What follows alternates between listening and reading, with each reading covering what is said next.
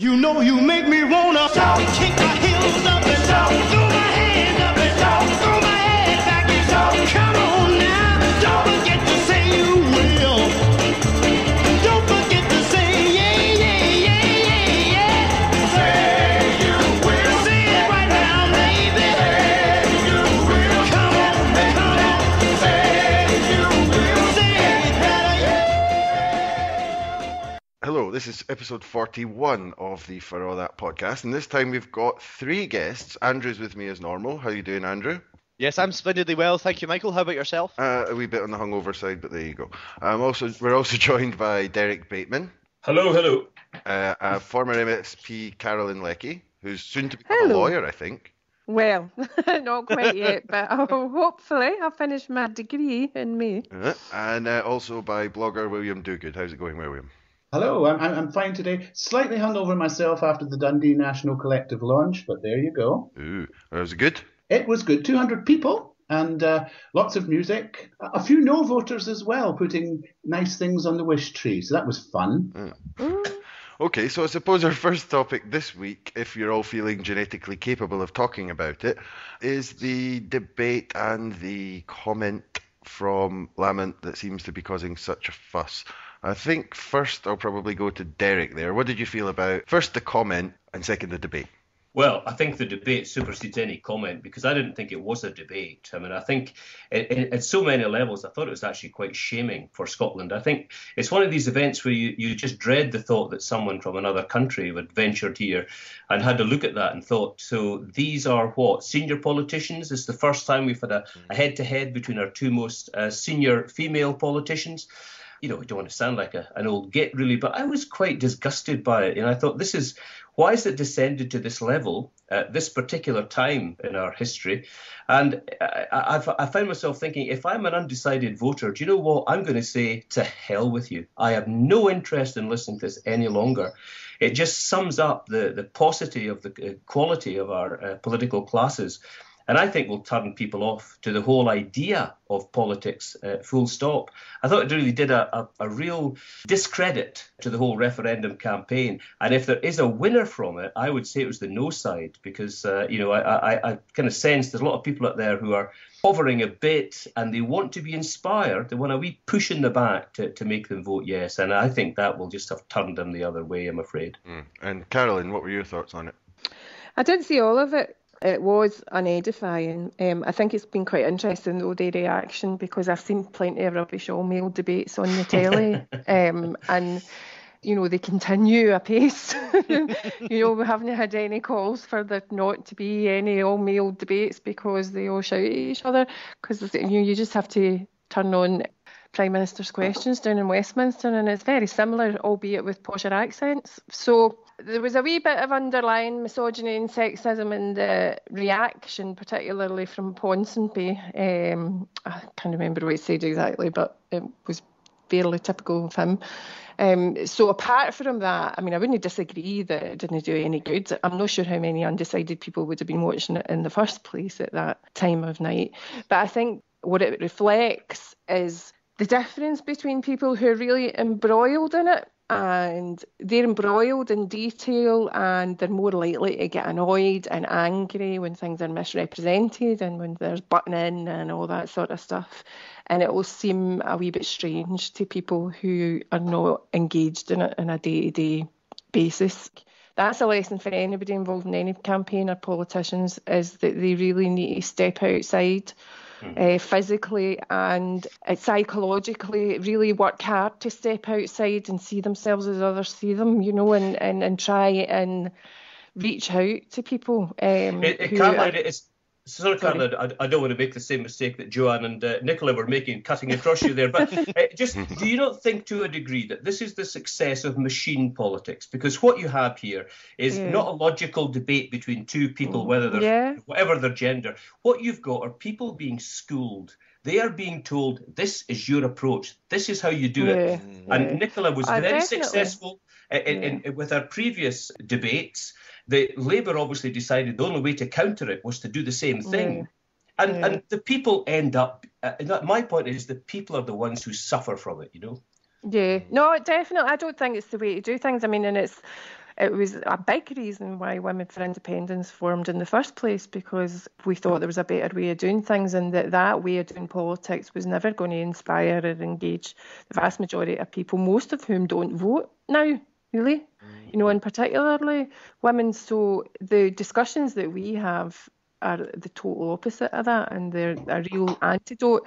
But I wouldn't blame Nicola and Joanne. I think it's right, they're being told what their line is and all the rest of it. But I think it's particularly difficult for women involved in politics in an all-male environment that's very adversarial, and they get socialised into being like that, and it's almost as if to be heard, you end up having to be more aggressive, you know, more loud than the men, because that's the environment you're in, you know.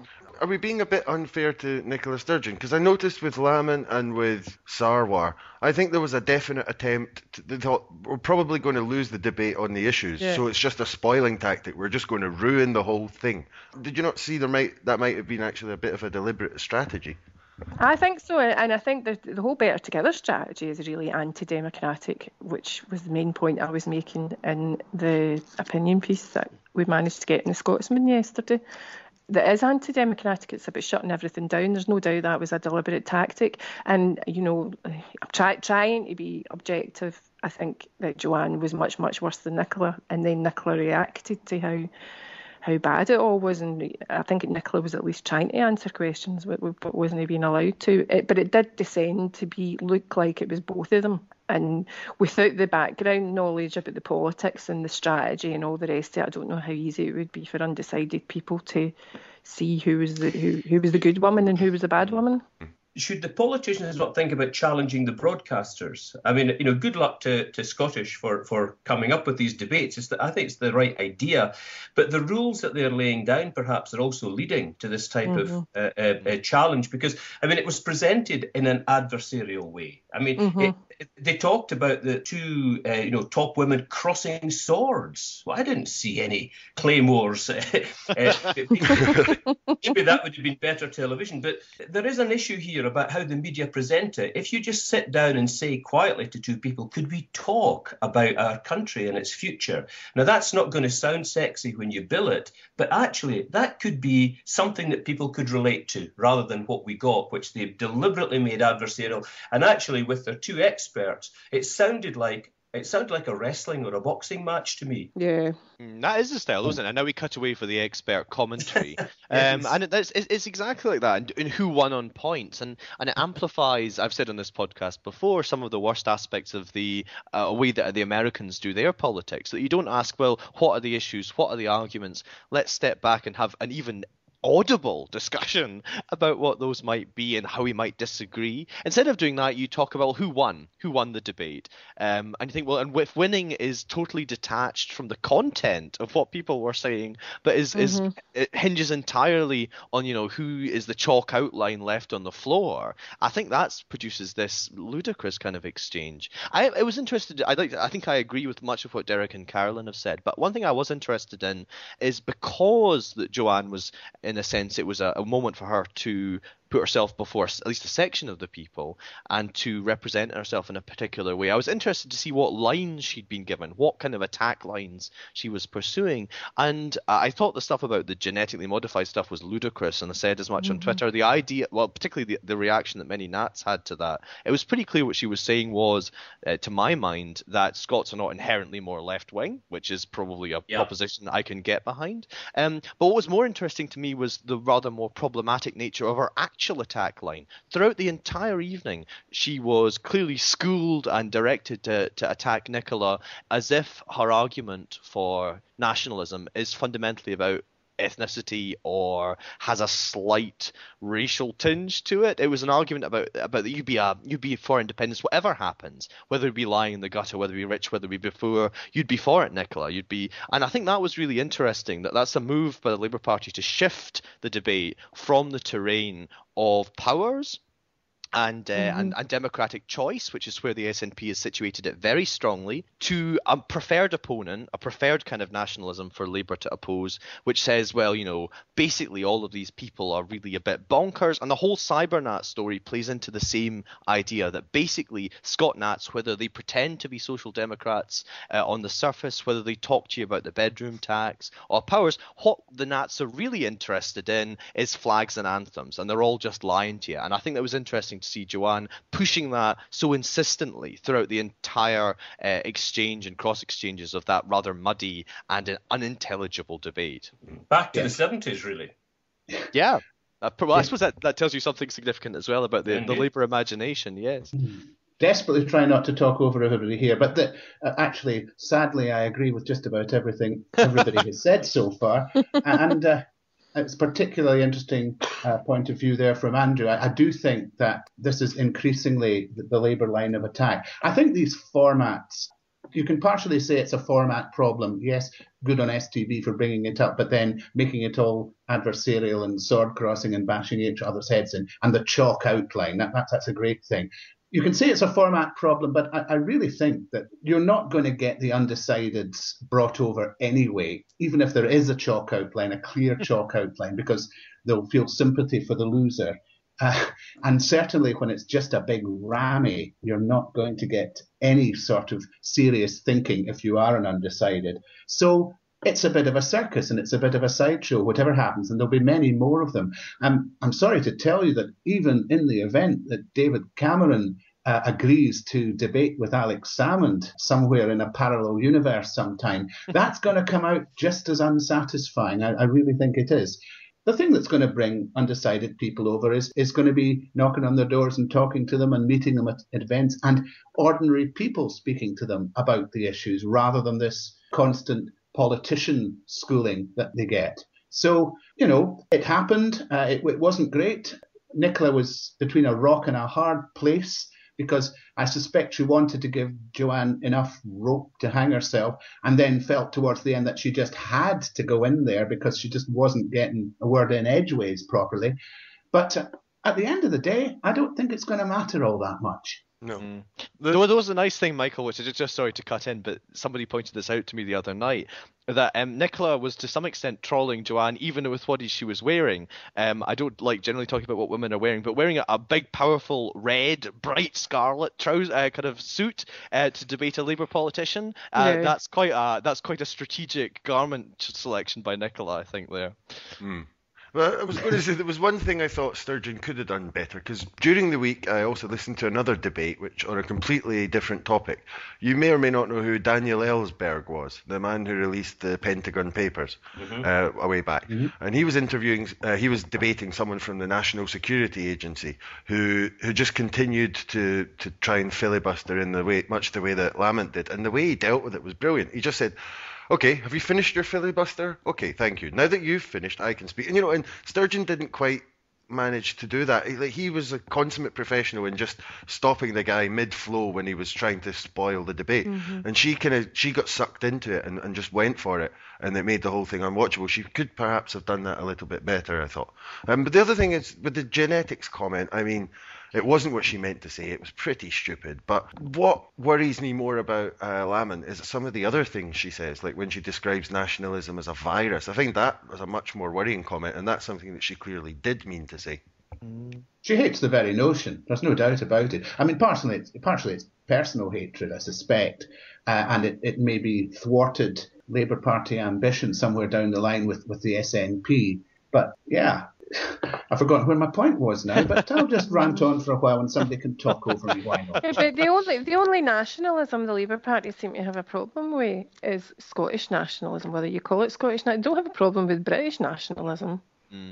Well, I don't know about that. Do they? I mean, one of the things I think is quite interesting is the extent to which British nationalism doesn't want to think about itself as such. Often you get Orwell quoted in one of his more obscure essays about the difference between patriotism and nationalism. And I'm a British patriot and you're a Scottish nationalist and nationalism is bad. I wonder if there is such kind of clear... That's refusing to acknowledge that it is nationalism. It's, it doesn't get discussed because it's just there. That is the hegemony. So they get to talk about Scottish nationalism as if the UK or Britain or whatever you want to call it isn't imposing its national identity on everybody else. You could hardly get anything more nationalistic than the main parties and the civil service uniting to tell another part of the country that actually it's our currency and not yours. The reserves in the Bank of England belong to us, but they are not yours. And by the way, you'll need to pay up your share of the debt. You'll have the liabilities, but you won't have any access. I mean, I would have said that was extreme nationalism. If you take the kind of economic argument out of it, that is nationalism to me. That is the worst kind of nationalism. I find it deeply ironic, because I was discussing this earlier on today as well, this idea that Scotland, should somehow be left with nothing from the Union. I think what's happening is they're unravelling their own argument. I mean, if you are a union, then you have to say, look, these things are shared. And if at the end of the day you vote yes, we will see how we can accommodate each other, because that will be the reality. But that's the idea of a family, breaking apart, having a dispute, but you still care about the other side. The exact opposite is what we're now hearing. What they're saying is this has never been a partnership. It's never been a union. And for us, you're just a bolt onto our country. And frankly, if you don't do as we want you to do, we're going to punish you. And that idea of, we were laughing earlier on this morning about the Dam Busters quote from the coalition about this latest stage of their campaign. But of course, the Dam Busters, the actual name for the operation was Operation Chastise. And that seems to be very historically appropriate for what they are trying to do now. That's true, though. I mean, I've wondered about this for a while as well, the dam buster and the bounce from the love bomb to just the bomb. I don't know whether it holds together in the way that you're suggesting to Derek there. I mean, I think that there is a problem about saying we feel very much together, you are very important to us, but here's a series of threats and menaces of one sort or the other. It's a very an odd image of a family, and I think it does, at least to some extent, undermine this idea of a warm, convivial family union. That it's not just a love bomb; it's just the bomb. And I think I don't know how you hold that together if you are a pro-union person who feels strongly.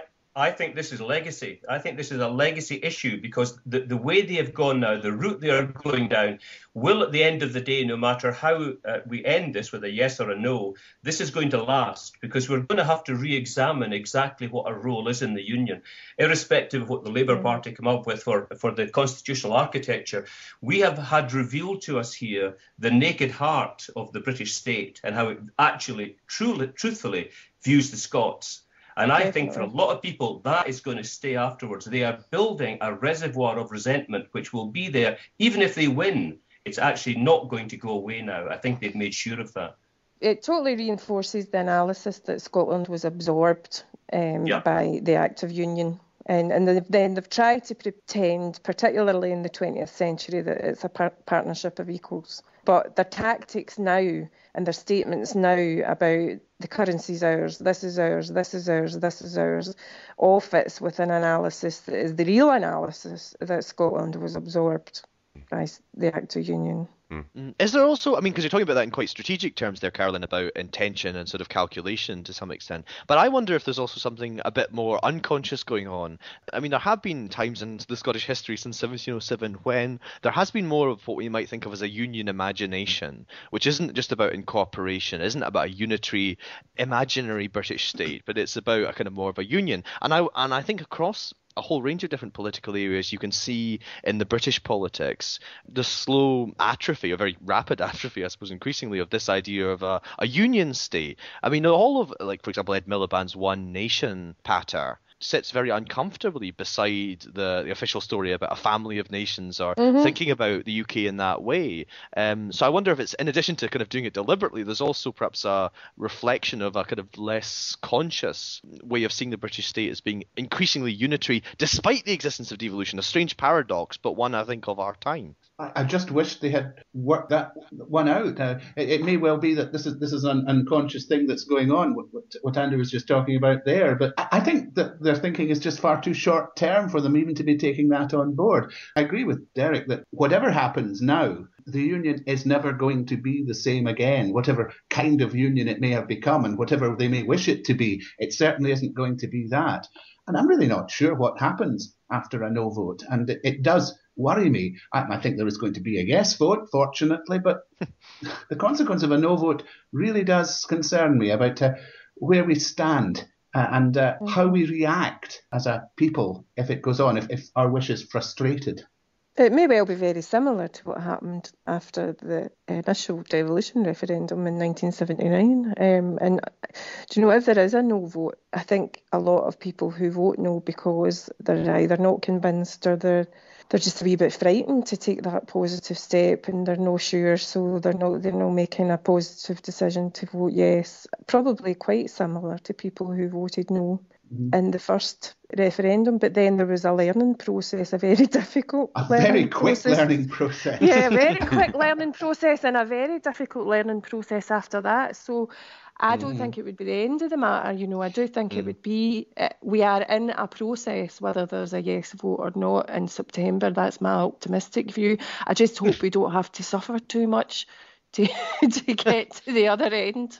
I was just going to say, I think there is going to be a problem, though, because we will have promises coming from the other parties about what they want to implement to try and enhance and improve devolution.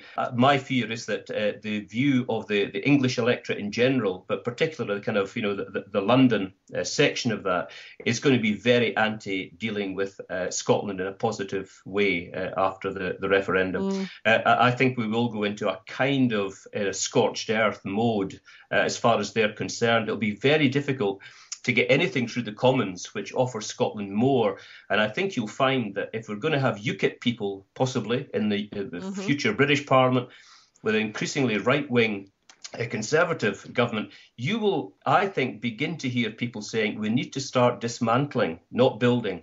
We need to make sure this can never happen again, that the Scots were given the right to have this referendum, look at the problems that it caused. Britain as a state was deflected from dealing with the economy and austerity. It was sidetracked by this issue of independence. And we need to remove some of the powers to stop this happening. And I've got a suspicion that what we're going to see from the Labour Party, there will be some enhancement, I'm sure, for Holyrood. I think they will want to take powers away from that power source and put them into local government. I don't have an issue with that in kind of principle, because I think we should have much, much stronger and more diverse local government. But I think they will try to do that in order to neuter Holyrood. Yes, and that will be a hard thing to argue against, because in principle it sounds like a good thing. It's just the small print that's going to be the neutering Holyrood bit that's going to be the issue. And they'll be able to push it through on the basis that people just take it at face value. I was actually, there's an interesting question I'd like to hear what you all think about. I was talking to one of my pro-union friends the other day, and we're talking about the likelihood and scope of any powers that might be devolved either by the Tories or the Labour Party. And this unionist was making the point that actually, given the current state of the Labour Party, that it may be that the Tories are actually a better vehicle for Scots to achieve greater powers than Labour Party are. Just to explain very briefly why this argument was made, I suppose it was because of this one nation idea, sharing welfare, pooling, those kind of issues, means that the Labour Party is in its guts not really very disposed to the idea of having different treatment across the country, whereas the Tories potentially don't care. They don't particularly care about what goes on in Scotland, and they could do a deal with the devolved Parliament with a view to reducing the number of Scottish MPs, for example, in a way which says, well, sure, let Scotland govern itself. We're not all that bothered about many of these issues. Be more left-wing if you like. You'll only screw yourself over. And therefore, perhaps paradoxically, he suggested that the Tories might be a better bet than the Labour Party are when you have your Ian Davidson stomping around and a whole range of kind of dinosaur Labour MPs that hate their colleagues up in Holyrood. What do we think about that? Well, but can I just say that they actually had their chance to do that? I mean, there was a very strong rumour from Downing Street not so long after Salmon got his majority, which said that Osborne was the leader of a small group who said, look, let's cauterise this problem of Scotland now by giving them basically what they want. Not independence, but Salmond is malleable on this issue, and that is true. He is, and always has been, utterly pragmatic. You give the Scots what you feel is enough to satisfy them and make it go away on the basis that you don't now need to have a referendum, or you delay a referendum at the second term, or some way of getting it out of the way. And basically, The line was from this cadre of people. They didn't care really what happened to Scotland so long as it didn't bother them too much in London. And they had their chance to do that, but Cameron, I think, probably bottled it. Instead of having the guts to do it, he backed off. And I think they could have got a deal. There's no question they could have got a deal with salmon. But, here they are. They're having to go to crush the whole kind of nationalist movement instead now, with a real possibility they'll lose the union. See, on the thing of the local government thing, I mean, the SNP government, presumably they continue in power even at the next election, no matter the outcome of the referendum. I mean, they could preempt any problems in terms of further distribution or redistribution of power to local government, or even a wholesale review of local democracy. They don't need to wait for things to be under pressure, and that involves the SNP government letting go a wee bit. And because I understand there would be difficulties and worries about, say, predominantly Labour councils, for example, but they really could adopt the moral high ground here and improve democracy and improve local democracy and actually set the agenda. I think that would be the way to deal with it. Yeah, and legally as well, that's the case. Just the Scotland Act, local government isn't a reserved matter. So if Westminster were going to try and change the Scotland Act in the way that Derek suggested, that, well, under constitutional conventions, Hollywood would be able to veto that or say that they weren't up for it. So there is still a bargaining chip in the Scottish hands on that. Sorry, I interrupted. No, I just think SNP should go ahead and do it. I think it's perfectly possible that the Tories will take a pragmatic view to Scotland as long as they can stop it being a problem. Whether they're actually able to push that through under pressure from UKIP, etc., I don't know. But they're also villainous enough, They certainly are. Labour may not have their heart in the right place, but the Tories don't have a heart at all. I think they'd be pragmatic, but if there was radical things proposed in terms of land ownership, for example, I think they would start getting irritated. They certainly would. Too much to lose. Well, a gentleman's Highland estate, something like that. You couldn't have to kill a few. Well, speaking of Tories, and moving us on to a second kind of topic for now, is that the Tories have been hawking around businesses trying to get them to speak out against independence. There was a story in the Financial Times this week that the Ministry of Defence is urging defence companies to warn Scots about independence. And we had the Standard Life sort of non-statement. If you actually read it, it wasn't quite the way it was portrayed. But I think we'll go to Derek here. What did you feel about this kind of drive that's coming out from the Tories now? Well, I think the Standard Life, as I understand it, because they're a financial services industry, one of the regulatory bodies is something to do with risk management. That's got some, Nazi-type title, Witchfinder General or something. Anyway, there's this organisation. If you run an institution, you're duty-bound to assess forthcoming risk. Now, there's no question, whichever side of this debate you're on, that there is risk involved for financial industries when we're talking about regulation and when we're talking about currency. So they were actually complying with what is now an industry standard, and all the financial sector companies will have to do the same thing in their annual report. So to that extent, this was non-political and it was impartial. However, where Standard Life get into trouble is they were deliberately briefing journalists and briefing them on a certain line, which was that there is a serious threat here. Now, that to me takes them out of the impartial side and puts them right front of house. And when you look at the membership of some of their board, frankly, these are just London City, old-fashioned unionist people who's, if you look at the results as well, even when, was it a 13% or 17% drop in profits? But guess what? The boss made £4 million last year. This is a company which in previous, I think last year, sacked staff and cut the benefits to customers. And guess what? The management team got bonuses of millions of pounds each. There's about, 10 of them there, I think, who pocket the money. I mean, you can see where there's that's what greed is for. The kind of avarice is what drives a lot of their thinking. I mean, it's hardly surprising that they're not altruistic when it comes to politics and they're looking after their own interests. I just think, that the whole system is based on that. Bonuses are a motivation to make more money because of it's designed to be greedy. And therefore, it's inevitable, I think, when it comes to politics, where they're going to place themselves. But although the statement was neutral, it was spun deliberately by them, not just by the journalists, as being political. I think what was disappointing was a lot of the presentation of it in the media failed to ask any critical questions at all. For example, what would it cost you to move to London? I mean, if you had to get office space for 5,000 people, what would that cost you? Would your shareholders be happy? How much will it cost you in redundancy fees to do that?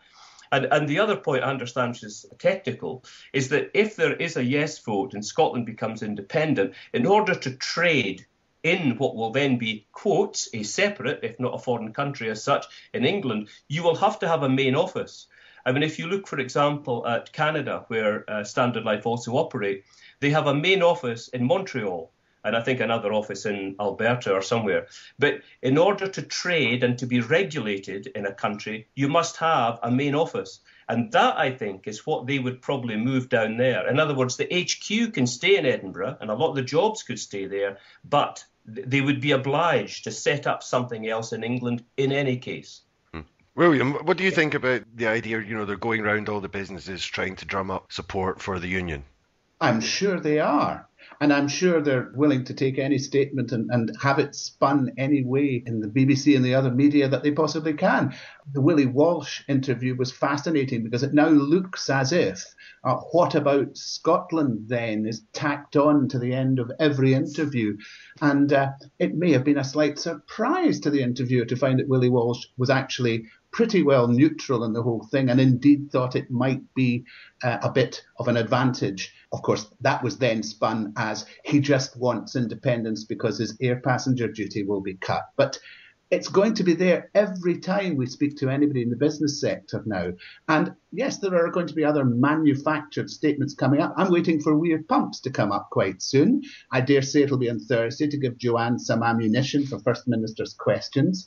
And it's just going to turn into this enormous bonfire of tit for tat as people either come out as neutral or pro, but mostly they're going to be raising slight questions. Because let's face it, independence has its risks. Of course it does. And any company worth its salt is going to have to take account of those risks. But that doesn't necessarily mean that on the 19th of September, they're all going to immediately vanish south in a giant Pantechnicon. We're going to get the chance to prove ourselves to businesses that we are a good place to do business. They're not going to go to the expense of doing all that moving about and killing jobs left, right and centre without giving us the chance to prove that they should indeed stay. And that's not going to be very difficult given all the advantages and resources we've got. But in the meantime, we've got to put up with this blizzard. And it's going to muddy the waters of the debate as a whole because it is going to play with the don't knows a little bit. And I don't think the Vox Pops and the BBC were all just manufactured. I think it's one of the things that will cause genuine disquiet and that we have to work out a way as yes supporters of damping down and bringing a sense of perspective to. And Carolyn, you've always been a fan of naked, unfettered capitalism. So, is the possibility of a weapons company saying no to independence likely to convince you? No, not at all. There's 2 points about this whole thing. One, I don't think there's an awful lot of people in Scotland who think that any government or country that we live in should be beholden to these huge big companies and doff our caps and say, oh, thank you for jobs. But the idea that capitalism will stop being capitalism just because we've got independence, much as I would like that to be the case, I don't think is going to happen. So the businesses will act in their own self-interest, and I think that the numbers don't add up in terms of businesses just all flying away, like was being said. The costs involved in flying away would be overwhelming because Scotland is actually quite a profitable place for capitalists to work. But I also think that this may well play in undecided people's fears, but I think it's a very fine balance because I think it's quite unedifying to see politicians almost jumping with joy, gleefully, when the next business says we're going to walk away and there might be 500 job losses, 1,000 job losses, 2,000 job losses. Ha, ha, ha, ha, ha, that does your argument in. Isn't that a mistake for the Labour Party, Caroline? Sorry? I mean, well, isn't that a mistake strategically for Labour to be seen to be jumping with glee and gloating along with the Tories and the capitalists, instead of saying, we will do whatever we can to preserve jobs in Scotland? Yeah, they're not talking. Yeah, exactly, and it's the whole thing about what happens after the negotiations as well. What it will be quite. Everything they're saying just now tends to indicate is there's a yes vote that the Labour Party, the Liberal Democrats, and the Conservatives, as British-wide parties, will go in behind Westminster in negotiations for an independent Scotland to preserve the interests of the rest of the UK, as opposed to arguing for an equal sharing of assets, for example, to the benefit of Scottish people. So I don't think we've got short memories. I think people will remember that. It doesn't look good, does it? No. in terms of sounding as if you'd prefer to be on the other side of the wall that the Imagine will erect. I think that seems a strange thing for a Scottish politician to do. There was also on the Labour front. I don't know if any of you saw on what day it was, the day after David Cameron and his cabinet came up to Aberdeen. But the front page of the Daily Record ran a sort of "Oi Cameron, bugger off, scurry away" or something to that effect that they said. I thought that was interesting because the point that Derek was making there, you do see quite a lot of apparent enthusiasm for some of Labour's, you would have thought, natural enemies making political points which damage the Nats. And I thought it was interesting to see that the Daily Record clearly said, listen, Cameron, listen, we're not going to celebrate your appearance here. I thought that was a change of tone. They're about selling papers as well, and I think that brings up another issue where people, working class people who are more likely to buy the Daily Record and the Sun, are more likely to vote for independence, and they want to keep selling papers. So I think there's a bit of that in there as well. So which paper is going to be first to turn? The one that thinks it'll sell more papers. I'm such a cynic. I don't think that's an impossible position, that the first one that thinks it's going to make money from it will turn. But so if I could just come back to Carolyn there for a moment, because I believe you've got the Women For Indy report coming out soon. So would you like to explain first a bit about what the project was, and then tell us or give us a preview of the report? Well, we were formed with the main objective of making sure women's voices were heard, whether they supported independence or not, because despite being 52% of the population generally, apart from the odd exception, like on Tuesday night, women aren't up front necessarily in the debate, and the issues being talked about aren't necessarily what women want to talk about. And also some of the things we discussed earlier about methods and adversarialism, turning people off. People get into a habit of doing politics in the basis of let's have a public meeting, come out to a meeting, which is built in to get more men turning up. And then in big meetings, just the nature of the society that we live in, the men are more likely to talk and women start asking questions towards the end. So we wanted to create a space for women to be able to talk. And that's what we've been doing, conducting listening exercises and gathering information about what women are saying. And it's such a stark contrast, when you do it that way, how much women talk, how much information you get from women. I did a listening exercise in Clydebank just a couple of weeks ago, and talked for 2 hours with a small break, and I ended up with 17 sheets of handwritten notes afterwards about what they were saying. Whereas if you go to a yes meeting and they're well intentioned and organised, you maybe get 3 women speaking a couple of sentences each at each public meeting. So it really is quite stark. And I don't think anybody, there are polls being conducted and women have been asking questions, but they're all very much set questions, kind of closed questions. What do you think of this? Yes or no, blah, blah, blah. Whereas we've tried to give women space to talk and ask quite open questions. And the issues that they want to talk about, what comes across more than anything is the sense of values and community, and the sense that independence has to be for a purpose. It's not about self-interest in terms of the economy. It's about a concern for community, a concern for family, and wanting things to be better. And there are risks with independence. There are huge risks with staying within the United Kingdom. What women want to know is that in the short term, if there are risks and there might be a price to pay in terms of the transition period, is it going to be worth it? And that's where we all have an interest, I think, in just explaining the amazing opportunity that a new democracy can offer us, the opportunity that we'll never get with the UK of actually writing a new constitution, for example, that enshrines values, that just opens up so much potential, and stressing over and over and over and over again the difference between power and policy, and getting the power to have the opportunity to have the policies that we actually want rather than those that are determined in London, whether it's a Labour government or not, because Labour government policy is determined by their self-interest in getting elected again, which means they need to satisfy the voters in England, predominantly the southeast of England. So no matter whether they were guaranteed even a Labour government in 2015, we need to get the message across that in terms of what women want in Scotland, according to what we're discovering, it's just not on the cards. I was just going to observe, I mean, there's this thing about whether women are engaging or not. I mean, clearly women are engaging, but I noticed on my blog, my estimate is something like 40% of the responses I get are from women. And that actually, that level is rising as well. And I wonder whether that is a kind of, tiny straw in the wind that, I'm getting 10,000 hits on average a day. And, 40% of that is coming from women. Perhaps there's a kind of accelerated process, that's going to kick in now, and we'll see women but kind of openly engaging more, because I think, guys, I don't know, seem to be more kind of confident or upfront and give it where as well, you might not be, women might not be as visible, engaging, but it depends on the medium that you're looking for them to be engaged in. They are engaged talking with their friends and family. They are engaged in their workplaces. They are engaged at bus stops and on trains and in the street. Women I meet are talking about it all the time.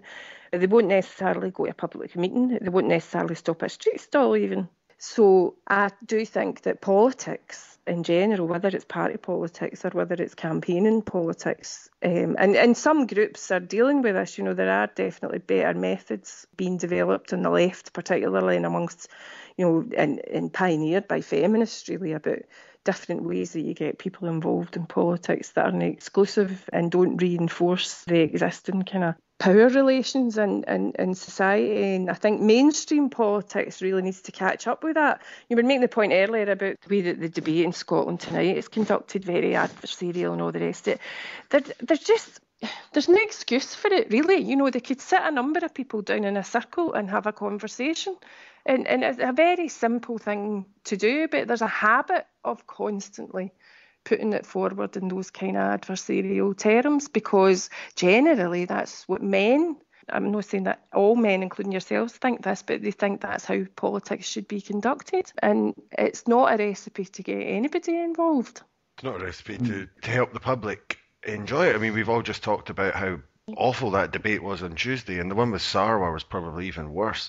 But just to throw one in there, you mentioned the Constitution, Carolyn, and this is for everyone, Andrew. But would anyone like to see a 50-50 rule, male-female, in that Constitution in a new Scottish Parliament? I think that's an interesting point. I think I'd probably go for it, but I'd be interested to know what you would think about that. Do you mean in terms of MSPs or something like that? Yes. Yeah, I don't know how you do it, I suppose. I'm not sure. There probably are practical mechanisms, but I don't know how you'd ensure as an outcome. I suppose you can filter the process earlier on in the stream and say particular candidates have to, particular seats will be contested by female candidates. I know the Greens do that as well, but I don't know how you would enforce that in terms of outcome. It's quite simple, really. Is it? I'm just being a half-wit. It's perfectly probable. You could what you need to ensure is that the process is open and transparent and democratic from the start. The Labour Party get into bother because they have ways of parachuting people in, and the way that they approve candidates and everything. What you need is to identify how you're going to do it from the start, so it's very clear to everybody that, like the SSP, for example, we did it with the regional lists. And the way that we did it was to make sure that it would be different according to how many seats that you were expecting or projecting, how you would do it. For the list specifically, we had a zipped system, and there was 4 regions that were identified would have a man at the top of the list, and then it would be zipped thereafter.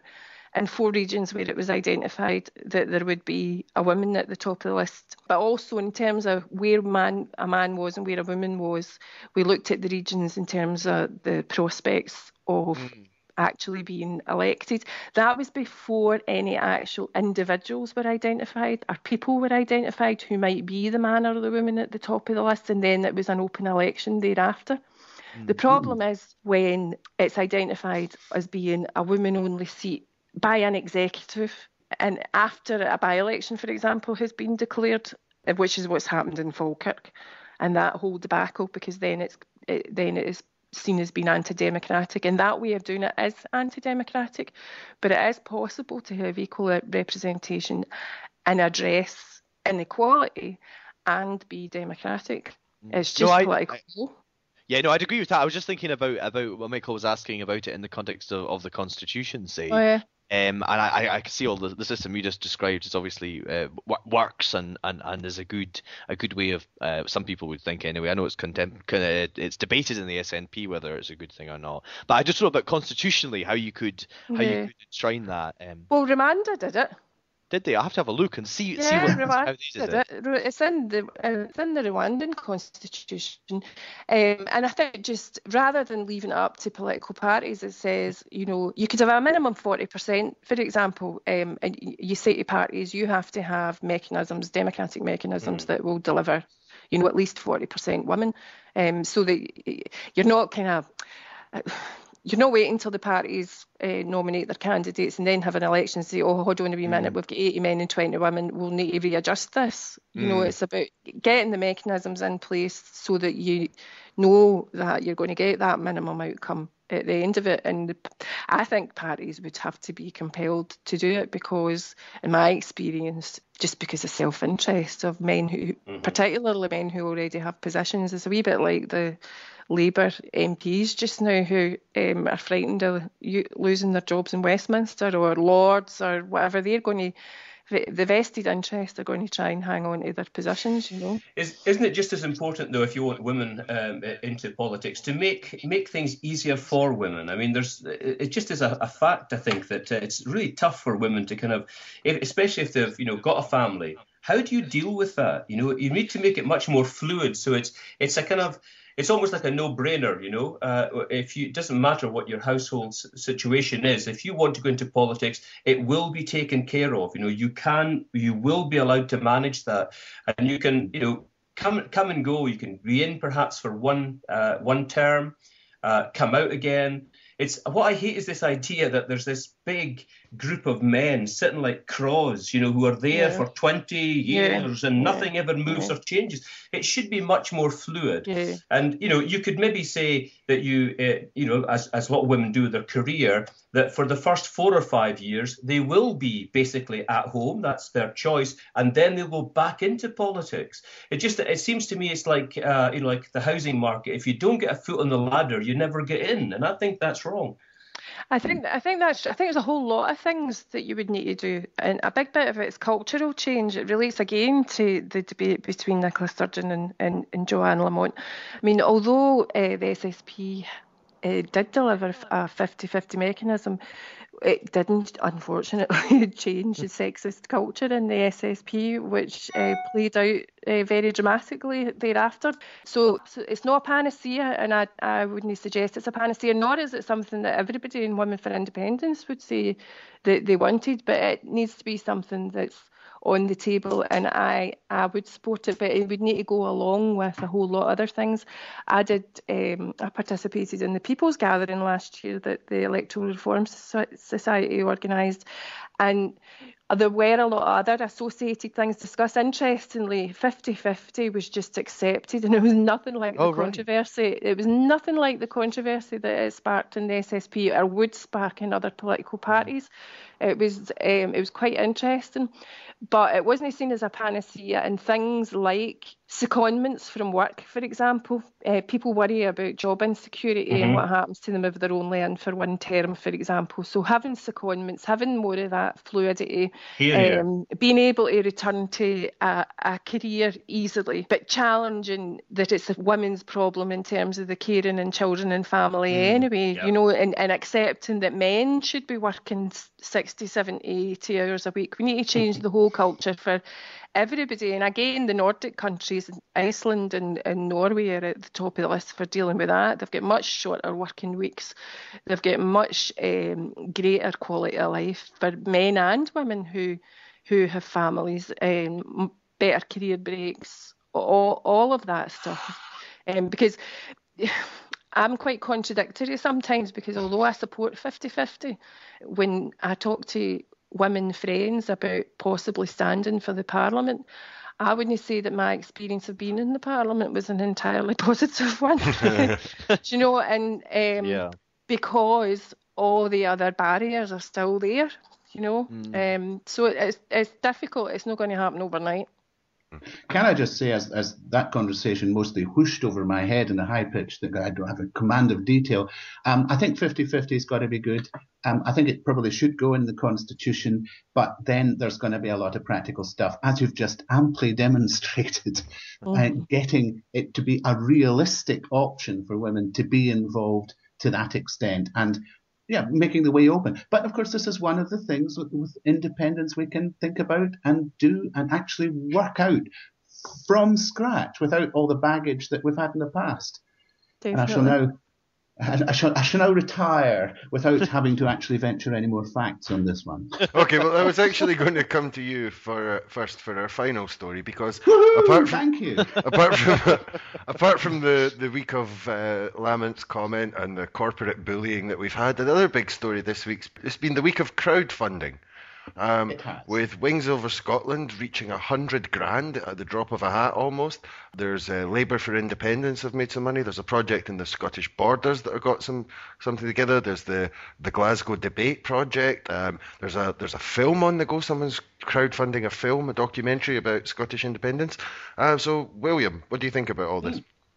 Well, I thought it was a fairly impressive show of muscle by the Wings of Scotland supporters, and it shows actually how central within the online debate Wings Over Scotland has now become, quite apart from its reader numbers going pretty well through the roof. This was just it was a slightly more ambitious target that Stuart Campbell had set this year. Last year, he had a couple of things he wanted to do, and also he needs to be funded as this is his full-time job for a year. But this year, he had some more ambitious things in mind, such as a wee blue book, I think it's called, 32 to 48 pages of the main points for fairly wide distribution, something a wee bit more palatable and a wee bit more easy to digest than the white paper. So that was one of the things. And he's got various other campaigns and events that he wanted to suggest that could be organised. And so he set a target of 53,000. That was going to be 50,000 plus the little bit that Indiegogo takes for running the whole campaign. And he bust this within 8.5 hours, I think, and has gone on and on and on since, to the extent that he's now got 100,000, which scared the willies out of a lot of no people, to the extent that the estimable Ewan McComb had a wee bit of a joust with Stuart Campbell online on Twitter, saying that, well, basically this is all faked. You're taking, you can take Indiegogo money immediately, and you're taking it out and you're putting it back to make your total look bigger. Something I think the Labour Party probably did after 1997 with some of its public spending commitments, but let's not go there. I mean, it's a nonsensical thing to claim, because you'd just be paying fees to this Indiegogo company through the roof. And it was clearly nonsense, but Ewan tried to spin it for a while. And then, just to rub it in, there was a post in Wings of Scotland saying, well, you've given us all this money, and now here are these other things. There's the Labour for Independence, which is a wee bit short of its target. There's the Borders, the Yes Borders whole campaign, really, quite a lot further short of its target, and the Glasgow debate that Yes wants to have, putting up speakers even if the No campaign doesn't want to provide them effectively. And these three were just laid before the Wings readership, and they were gone within a day. All the targets had been met. And this just goes to show, I think, some of the energy and enthusiasm and commitment that's in there. And that's what does scare the No campaign because they don't have a grassroots campaign like that. They simply don't. Theirs, as was demonstrated in that little short piece on BBC television yesterday, theirs is much more of a computerized thing where it's tick boxes and let's go for where the demographic is with a large computer system called, yes, Patriot. Marvelous name for that. They just can't compete with that. And it's that, if anything, which is going to win the campaign for Yes, I think. And I am looking forward to the film. Are you talking about the Scotland Yet film? Is that the one you meant? Yeah. Yes. That got fully funded, and I'm hoping to see that around about July. And that, knowing the standard of the stuff that the two guys have brought out in the past. Jack Foster and Christopher Silver. And Christopher Silver, that's right. I'd forgotten Jack Foster's name temporarily. Sorry, Jack. But I've remembered it now. That's going to be fantastic. And it's just another example of what can be done. And maybe this is the future. Let's just see.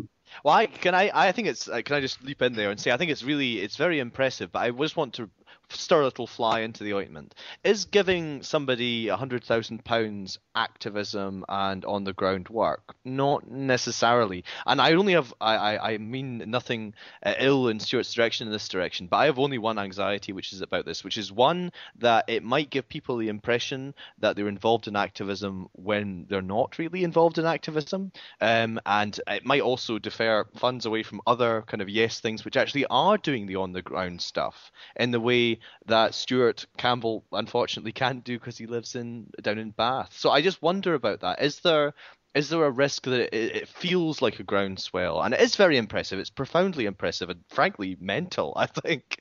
And it'd be wrong to say that it wasn't like that. But is there maybe an ambivalence here about the phenomenon of clicktivism? Could be, but I think the way that Stuart has run this particular one, giving clear goals and then directing people to some of the other things that were just needing funded that he knew about, shows, I think, he's at least taking the attitude to try to spread it about. And there is also the thing, yes, that if you just give money, you think, well, that's my job done, I'll just give up now. But that's not the ethos of Wings either. So it really depends how you run it, I think.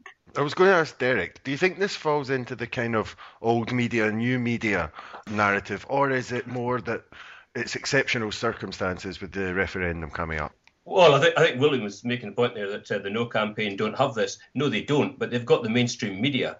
And that's the problem. And I think that's why this has been so successful, the crowdfunding, because it really is a mark of the failure of the mainstream media, which to a degree has been shameful in Scotland when we've reached this critical and historic point that the media that we've relied on, in some cases actually for a couple of centuries, I think has let us down rather badly, has really proved to be very limited in its scope, failed to scrutinise, been led by the nose and literally by the nose in order to follow a narrative, somebody else's narrative. And I hear it all the time as a professional journalist where the obvious questions are simply not being put. So I think that this is a kind of standing indictment of the newspapers and the broadcasters, that this is the reaction. People are aware that they're not getting nourishment, intellectual nourishment. It's not just about basic information, which is people indicate that they don't have. There's lots of information. There's mountains of it. It's more, I think, about how it's presented and how it engages with them. And I think a lot of it is just failing. And they're looking at sites like Stuart's, which is fantastic because it's clever, it's witty, and it lacks reverence. And far too much of modern Scotland, I think, is just deferential. It's why people are afraid when a big company says, we'll up sticks and away. I mean, we should be saying, F off then. That should be the attitude. Who the hell do you think you're lecturing? This is not run by you. This is a democracy. And we'll decide what kind of country we're going to have. And I think too many people just kind of bend the knee too quickly, and that is definitely reflected right across the mainstream media. I should say, by the way, that I'm involved as well in a project which I'm hoping which some of us are going to launch soon. And we've been seeking funding privately, not through crowdfunding. And so far, I mean, that has also been, in our terms, really successful, as in tens of thousands of pounds. And Carolyn, what do you feel about the crowdfunding phenomenon? I agree with a lot of what Derek is saying. My concern is that sometimes things are funded and they reinforce the existing kind of inequalities that exist in society. Women for Independence example, what we could do with 100 grand, and we're trying to, it's in everybody's interest to persuade more women to vote yes. So I think it's a priority for the whole of the yes movement to prioritise women. And Women for Independence is a lay voluntary organisation that's been formed by women who work full time and study and do other things. There's nobody paid, and we've made our own website. We're running about the country. We don't get expenses for speaking anywhere or anything like that. The official Yes campaign and groups invite us to speak at meetings, and they think, "Oh, it's great. Let's go Women for Independence on the platform," and that's good. I'm just a wee bit concerned that they think that we're ticking the box of women. And we've got a hell of a lot of women to persuade. So Women for Independence, we're launching a video this week, we're launching a paper, we're having a International Women's Day of Action next Saturday. But it's all being done by volunteers in our free time, and we're all stressed out our boxes talking about work-life balance. I'm just a wee bit, it would be great if there was a bit of strategy about it in terms of the overall grassroots yes movement, which is very pluralistic, and that is brilliant. But what do we need to do to get a yes vote in September, and where should the resources be going? And I think a significant amount of resources need to be going towards women, whether it's supporting Women for Independence or whether it's about the official Yes campaign or other groups, focusing more resources and more priority towards how we're going to get the women's vote to shift. I think that's a strategic question. And there's a lot of really good stuff on the Wing Scotland website, but persuading women, I don't think is his niche. Okay. I know that he doesn't really listen to podcasts that he's not in, so I think you'll be safe saying that. No, I'm only joking. Okay. But I think that's probably about time to wrap up for today. So thanks to all our guests for coming on. Thanks, William. Thank you. Thanks, Carolyn. Thank you. And thanks, Derek. Welcome. And I'll speak to you again soon, Andrew. I'm going to go and start Project Beer for today, I think. Wise. As Homer Simpson once said, alcohol, the cause of and solution to all of life's problems. Indeed. Amen. Okay, bye-bye. Okay, See bye. See you later. Bye. Bye.